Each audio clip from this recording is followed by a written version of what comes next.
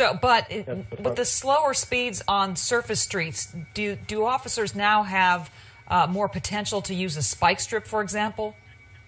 You know, the spike strip is a great tool. The problem with it is you have to set it up ahead of time, and that's usually used when the suspect or suspects has a repeat pattern of driving on the same streets. Like right now, I believe he's possibly on Tahunga, heading back over to Riverside, it looks like.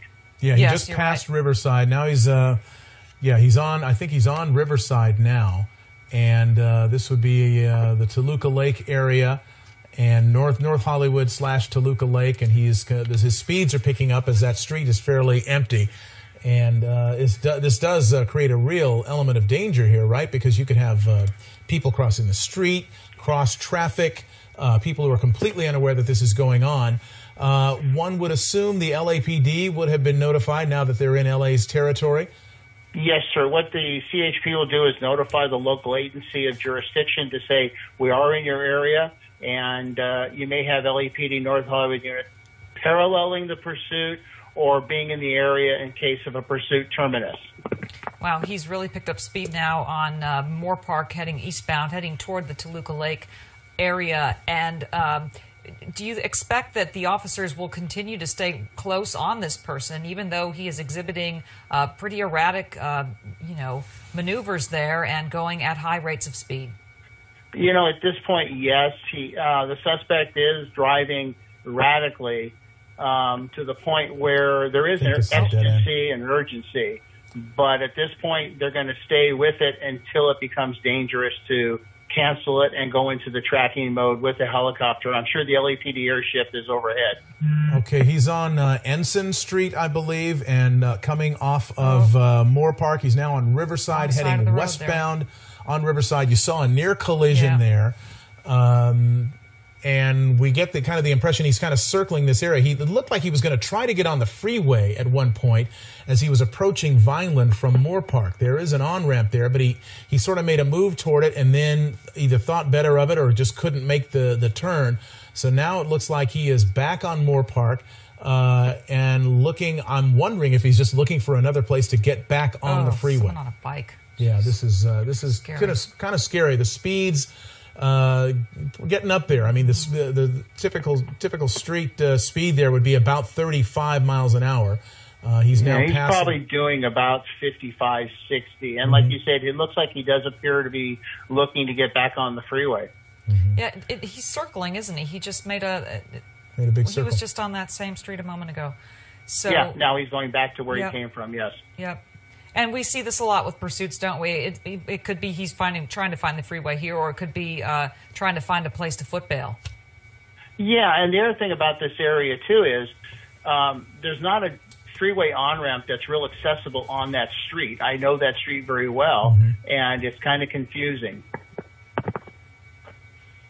All right, and he's on Moore Park now, and he's heading eastbound. And this would be either, depending on what area here, it's North Hollywood or Toluca Lake. I don't know what the cross street is here. He's heading towards this is Moore Park. All right, this is Moore Park now that he's on. He's westbound on Moore Park. Again, kind of some of the same territory he has been covering. There is a freeway off-ramp. There are a few, actually from Riverside more than from Moore Park. And perhaps he is trying to find them, or we don't know whether he might be trying to find familiar territory. This could be where he lives or is familiar with. This pursuit, just to catch you up on what's happening here, began in Chino. The California Highway Patrol has been in pursuit of this individual for quite some time, going all the way from Chino and then ending up on the 134 freeway westbound and then bailing in the North Hollywood area. On Magnolia off the 170. Now he's basically been kind of circling through this area of Moore Park, Riverside, Magnolia, Tahunga, and trying, it appears, to either get back on the freeway or look for someplace familiar to hang around. But in the meantime, these surface streets, Michelle, just not the place that you want to see this pursuit happening. No, we saw bicyclists that this person passed just a moment ago. We've seen pedestrians. Studio City area now, we're told, and on Laurel Canyon as this continues now with CHP. Yeah, he's going to have to. I'm sorry, he's going to have to make the right on Laurel Canyon, heading back to the Ventura Freeway here. He's now northbound on Laurel. And Bruce, even though he's continuing to go wrong side of the road, going down the wrong side here of that median, he continues to go down these surface streets. How long would it take for him to drive around on surface streets before this would be handed off to LAPD? Now he's getting back on the freeway. Oh, never mind. It's a that's moot point. CHP's He's getting call back on the this freeway. Point, eastbound, they're going to stay right? with or it until one.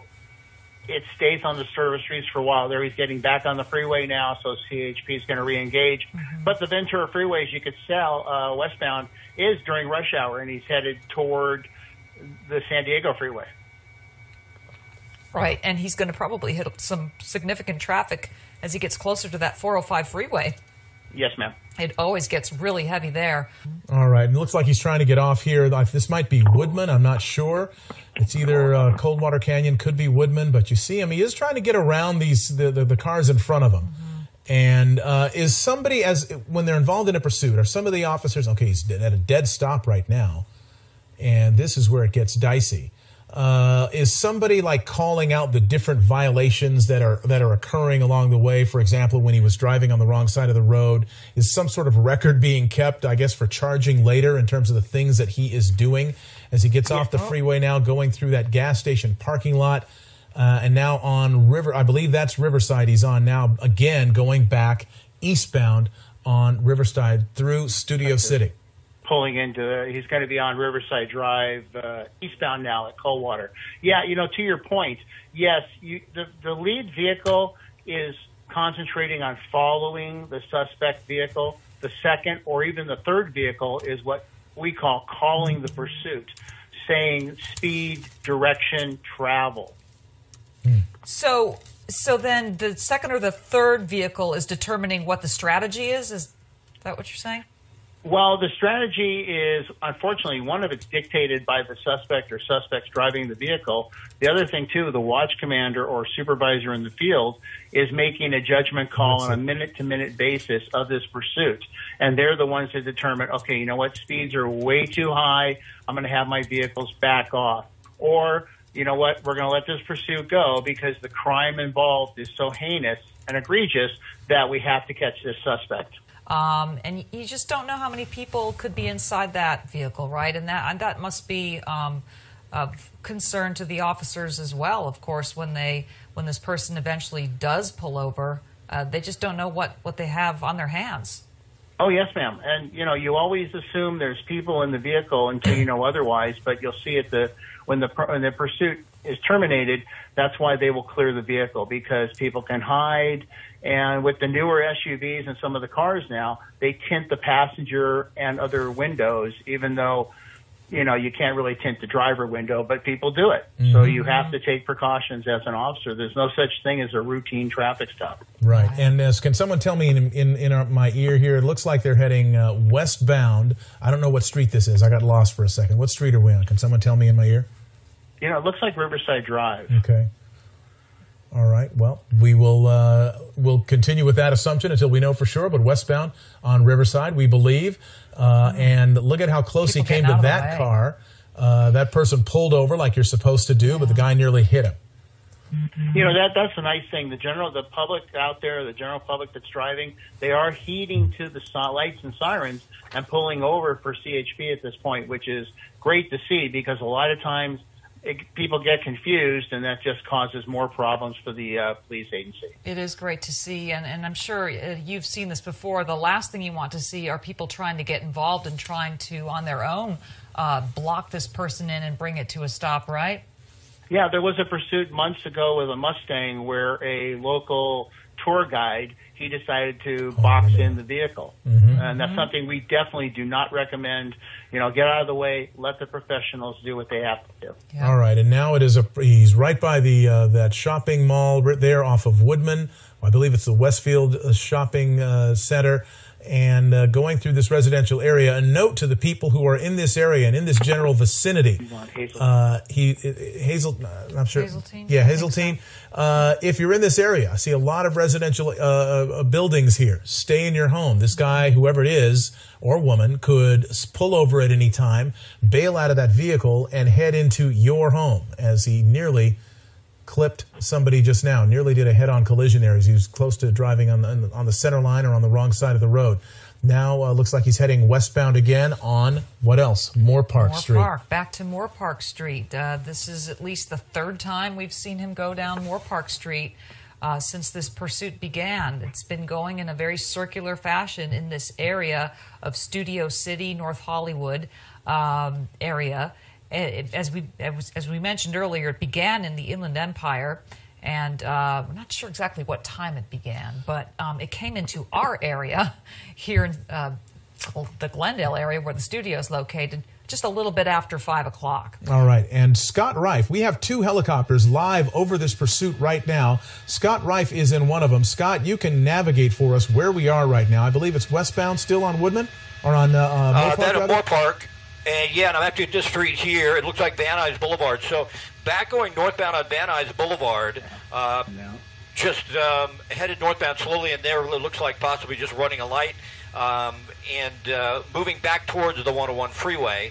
It's tough for us to keep him in sight here. We're just actually getting acclimated, getting back over the scene, or getting over the scene for the first time. So at this point in time, he's back northbound on Van Nuys Boulevard. All right, and the traffic in that particular part of town at this time of day, normally pretty heavy. So he's going to have to really do some driving, and he's doing it, and it's dangerous. He's weaving around and really trying to get around all this traffic. He was on right there. He could have gotten on the freeway there at Van Nuys Boulevard. He did not. As we zoom out that picture, looks there like he is. onto the freeway there he here. is. He is getting on the freeway, but he's going westbound. That is correct. Yeah, westbound. He's heading on the 101. He could, from here, get on the San Diego freeway, as Bruce mentioned, or he could continue on the 101.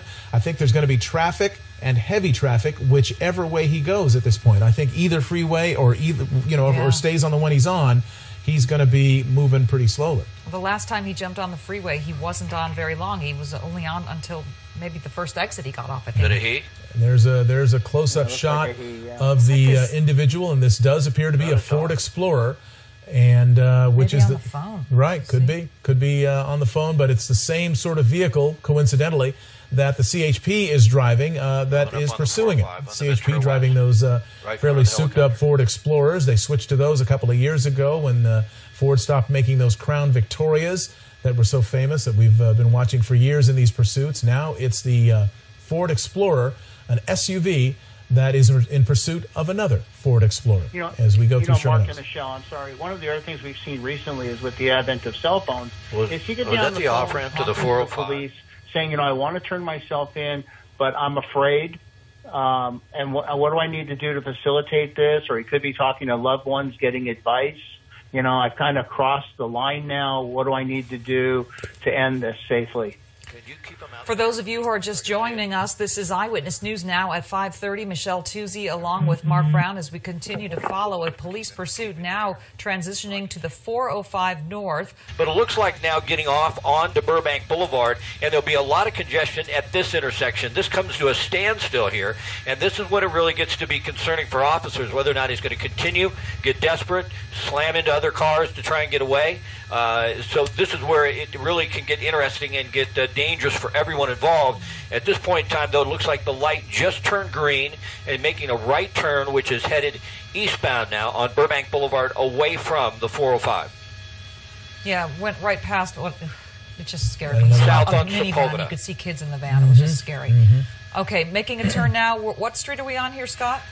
Sepulveda Boulevard southbound, so headed back down towards the Ventura Freeway. Sepulveda looks like a good drive here. I don't see a lot of signal light congestion. If he continues on Sepulveda Boulevard, you can get back on the 405 freeway once you pass the 101, so there'll be some options as far as freeways are concerned. At least for the moment, seems to be driving at a rate of speed that is about the speed limit, and we only have one patrol car, it looks like. Well, there are several, but one in the immediate vicinity, right behind the vehicle, and LAPD has taken over. They're overhead, but there you see into oncoming traffic. Certainly this individual is desperate and now making a left turn. We'll see if we can get that street for you. Not certain exactly what street he's on at this point in time, but we'll try and get that for you. So traveling back to the east now, just making that turn away from Sepulveda Boulevard. Yeah, Magnolia. Okay. Eastbound on Magnolia. Again, the speeds are picking up here. and you see all these apartment buildings that line this street. People may be out, people may be backing out or getting out of their driveways or the cross traffic. This is a very dangerous situation, and a reminder, if you're in this area, this part of Van Nuys right now, you are advised to stay indoors. Don't come out and try to look at this. Just stay in your home and keep the doors and windows locked, because as we have seen countless times with pursuits, excuse me, they frequently end with the suspect getting out of the car and running, making a run for it. They could end up in your backyard. They could end up inside your home. We've seen it dozens of times, Michelle and I, over the years covering these things, that it just adds a whole new dimension of danger to these sorts of endeavors by fleeing suspects. Bruce, go ahead. Is about this. It was just a suspicious person in a vehicle call, which is kind of a low-level call, but this person obviously has an exigency to get away. They traveled a pretty great distance from Chino. Somebody just threw something at the car. Yeah, somebody just threw something at it. Yeah, because I wonder if we can re-rack that video and show that. Just keep it in front of you more. Back off. Yeah. Wow. Okay, that was... that's something we definitely don't recommend. Yeah. And Bruce, I think, is on about a 7-second delay, so he just saw that. We saw that initially as it was happening. But as somebody stepped out into the street, threw something at the vehicle, right at the driver's side window, it bounced off. I don't know if it caused any real impact to the vehicle. Obviously, it didn't stop the pursuit. The guy's continuing on. Again, eastbound on what street? Is it Magnolia, did we say? Magnolia, yeah. Eastbound on Magnolia, heading back towards what would be the Sherman Oaks area now. He was in Van Nuys, and now it looks like he's going to go north on, what is it? Hazeltine. Northbound on Hazeltine. Southbound Hazeltine. And Scott Wright? Southbound, right. We're southbound Hazeltine? Yeah, we are southbound Hazeltine, headed right back down towards the Bloomingdale's, the fashion center there, and the 101 freeway. So it's an exact same spot the vehicle was at just moments ago. We picked this up, sometime after you did. So I don't know if he's been in this area earlier, but this will be a loop that the individual has made now, and we've seen that several times in the past, where they'll continue to go into areas that they're familiar with, and that very well could be the case. And now we're making a left turn. And I believe this may be Riverside Drive once again, headed now just in front of the mall, which is a dangerous situation because it has so many people out. Now on Riverside, headed eastbound. What was the street where the person came out? Do you know, Scott, what that street was where that individual came out and threw something at the car, the vehicle? I was not able to identify the exact street when that happened. Yeah, Michelle, I think it was Magnolia. Magnolia?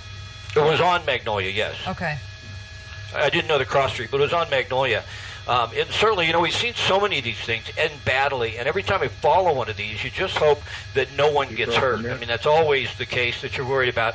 There might have been a problem with the mirror. I'm not certain. He was trying to adjust his mirror, and now you can see the individual is just desperate into oncoming traffic, and I think we're coming up on possibly Woodman here. That may be the intersection of Woodman, and we'll see the turn there making there's a traffic accident already. Look at that. There's either a traffic accident or some other people just sitting there waiting and maybe saw this coming, but two cars uncomfortably close together. This is right by Notre Dame High School, and he is now heading northbound, right? Correct. Looks like it based on the shadow. Right. Northbound on Woodman. Woodman. Northbound on Woodman, now back westbound. What's that street? From, it wasn't Riverside. Okay, well, we're trying to get the location, but in the meantime, people need to be on the lookout in this neighborhood again. Okay. Here we go. I don't know. It's the first time we've seen him in a residential area like this. Between Woodman and Houston. It looks like he's going to be heading back toward Riverside Drive now. Scott, what are you seeing that's ahead of him? Do you see officers deployed or LAPD units involved in this as yet, or is it still CHP? Well, LAPD has taken over. We do have some CHP, but it's really difficult for them to try and anticipate where the vehicle's going when he makes turns like that. That's the first time I've seen him go into a residential area and not just drive on a major street. I think we're back on Riverside now, traveling westbound. So we're headed back towards the 405. It's in a circle here. It's going to be right back in front of the Fashion Center once again. But that was the first turn I'd seen where it actually went into a residential area and then came back out. But it's very difficult for them to anticipate those types of moves. If he stays, on Magnolia, stays on Riverside, and continues that pattern, they'll be able to set up. But through that little residential area, that'd be difficult. I think we're southbound now on Hazeltine, if I'm not mistaken. So this is a pattern we've seen several times, southbound on Hazeltine. If it continues, we make a right turn on Riverside like last time. Oh, now he's turning into the shopping center. So this really gets dicey in a situation like this underneath the parking structure, and that's more than likely where this individual will foot bail and then try and merge or try and get in with people and be able to get away. Yeah, because the helicopter will not be able to help or support the ground units at this point in time. Is this the Fashion Square Mall? It is. Yes, it is. It's and one of the areas that, like Scott was talking about, well, the pattern is not, it's not going to happen now, but the other problem you run into now is you have hundreds of people there, shoppers, children, parents, and you've got to set up a containment, and you may have a dangerous situation that actually goes into the mall, which is something that nobody wants. Boy, that is really scary. Okay, we just got some new information about the suspect wanted as part of a forgery investigation. And also, as we continue to follow this, we have that video re-queued now that shows a dramatic development at 5:34 p.m. when a person went out into the street and it looked like an egg that he threw at the vehicle. This was on Magnolia. And there it is again. Yeah, and on the left side of our screen is the live picture, which indicates that he is still on the move. Back onto Magnolia. He's still on the move, leaving the mall parking lot. He's getting onto Magnolia now. Back onto Riverside. And back onto Riverside. So he is not stopping yet. But if there's any good news here, it's that he's a forgery suspect. He's not wanted for a violent crime. We don't know if there's any potential violence in his nature, but certainly erratic driving is. And as we see him here, this is a parking lot. There's I believe there's a Toys R Us there. There's going to be a lot of pedestrian traffic through here. There's a bank. Oh boy, he's getting pinned in here. It does look like it's a single male occupant, though, at this point. Look at him, flooring it. Yeah. Well, thank goodness he left that mall parking lot. That was a very scary situation. What could have happened there with him? All right, Riverside at Woodman. Now he's going dead on against a CHP vehicle there. Oh. There's a pedestrian out there that's waving at him. More pedestrians crossing the street. This is getting much more erratic. He is southbound on Woodman now. Again, watching this person kind of circling this area. We're not sure what he's trying to do. That's what it's so hard to figure out here. There's no neighborhood right here for him to foot bail in. Mark, one of the nice things is they'll have LAPD will be flooding this area with units. So in case he does foot bail, they can set up a perimeter very quickly and take this person into custody without incident, hopefully. Bruce, what is your message to these people you're seeing who are coming out? We just saw a guy a second ago, looked like he was ready to approach the vehicle, and then we saw the guy who... Riverside. Stay inside, let the police, let the professionals do their job without the interference. Well, and you don't know if this person has a gun. I mean, it just seems... pretty crazy to get close to someone like this. Yeah, I mean, Michelle, you're totally right. I mean, don't get involved. Let the professionals do their job, and you may become part of the problem, too, and that's the last thing we want. All right, he's now on Ventura Boulevard. He's westbound. That's the picture on the left-hand side of your screen, the smaller box there. And, again, the traffic at this time of day on this afternoon is going to be fairly heavy on surface streets as well. And he's now on Ventura Boulevard. Of course, as I say that, it's clear. But he's now on Ventura Boulevard, westbound in the Sherman Oaks area. What we believe is a forgery suspect that is now being pursued by CHP and LAPD, running into traffic. And this is where it gets really dicey, is whenever he runs up against some traffic, whenever he runs up against stopped vehicles, he himself almost never stops. What's that street? He tries to keep going. There's a woman filming him. Right, oh man. And that he's now turned what would be south or northbound off of Ventura. Oh, the vehicle stopped? Stopped. Give me the street. Are drawn. You know the street? It's Calhoun. Calhoun. Oh boy. All right, and so don't know why he has stopped right there. He's getting out. He stopped kind of almost out of nowhere, and he is giving up. A very hopeful sign here. All right, Bruce, so what walk they're us doing through now, this. they're doing a felony traffic stop where they'll have the driver get on the pavement, prone him out, handcuff him, or call him back to the vehicle. There they go. They're calling him back, and they'll take him into custody, and then CHP will clear the vehicle. All right. Well, this is very good news, and hopefully there's no one else inside that vehicle. And, you know, getting back, you know, to that guy we saw a short time ago throwing the object at the car, I think it's just, who am I to say, but in speculation that people are just, they get really frustrated when they watch these pursuits. You know, it angers a lot of people. For a lot of people, and they may cause accidents, which they don't care. But meanwhile, now possibly someone's hurt. Yeah, exactly. All right, so they are still in the process now of clearing the vehicle. It's dangerous with the tinted glass, isn't it? Yes, that's something that people do, and you know, you're walking up on a vehicle with tinted windows. Especially at night, you know, your adrenaline starts to flow. What is it? Can you tell? I bet it does. All right. Well, they're checking it, and their body language certainly indicates that they're clear. It's Oregon license plates, too. Yeah. Code 4. They might even see them holding up the 4 fingers. It's not quite code 4 yet, and they've opened the rear hatch. Checking it. Out of speed, yeah. And that is that. Oregon license plates on this vehicle. We'll try to find out more about what